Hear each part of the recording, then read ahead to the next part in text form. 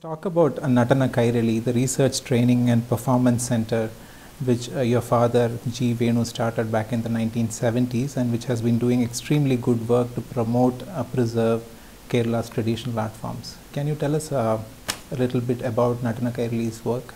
Natanakairali was founded maybe more than 3 decades ago by my father, and the main, motive was he was, as a young man, very disturbed to see like traditions just slipping away every day. Some or the other art form, the last surviving performer would be there and he would die and it's finished.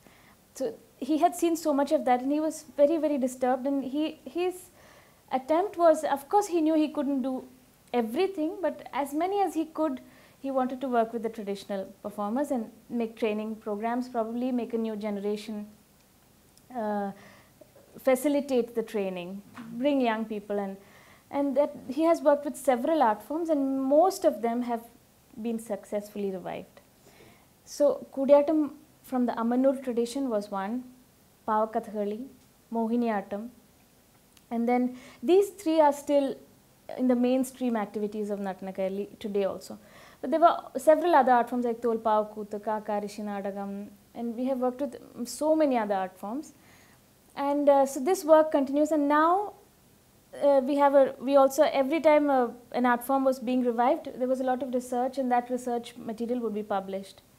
So we have a research and publication wing and training programs. We have Natanakairali, this is a performer studio for Kutiyattam performers, and several new productions have taken place there, like Abhijnana Shakuntalam, Vikrama Urvashiyam, and many Nangyarutha pieces, new ones, Soundarya Lahari, then Geeta, based on Geeta Govindam, Kurma Avataram and Narasimha Avataram, and so many. And then we have a group of Pavakathakali performers. Pavakathakali is actually a very special form of puppetry that used to be done by Andi Pandaram. They were like travelers and they probably migrated from Andhra Pradesh many centuries ago, and there is a village, they were spread out in villages of Palakkad, and this art form was almost disappeared, and there is even a village called Bommanuru in that area, which means the puppet village. So then Pavakathakali was actually, the revival was inspired by Kamala Devi Chattopadhyay. She requested my father to take it up, and now the traditional puppeteers are there. We have a group and a young generation is being trained. That was one of the most successful revival programs of Natanakairali. So we have 4 departments. We have Abhinay this is for Kutiyattam. We have Pavakathakali Kalari for Pavakathakali, and we have Natanakairali, which is a department that is exclusively devoted to female performance traditions of Kerala. So a lot of research has been done on Nangyargutha, Tiruvadirakali, and the head of Natanakairali is my mother, who is an exponent of Mohiniyattam and disciple of Kalyani Kuttiyamma teacher. So she has a Mohiniyattam Gurukulam there, and one of her main works was that she revived the Deshi elements of Mohiniyattam.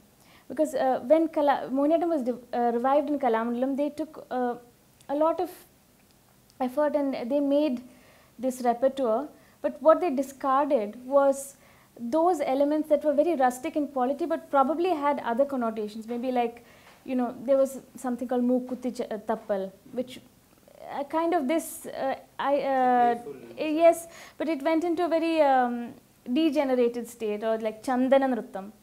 So she picked up all these pieces and probably kind of washed them clean and revived it, because they have a lot of beauty in it. And Aishal is one of the main, this is a quarrel between Lakshmi and Parvati, it's a duet.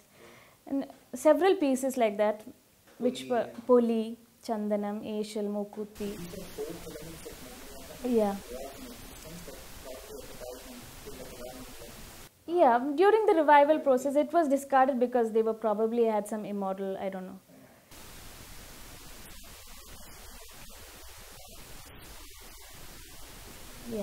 Yeah, I think only classical can be not interesting enough, I think.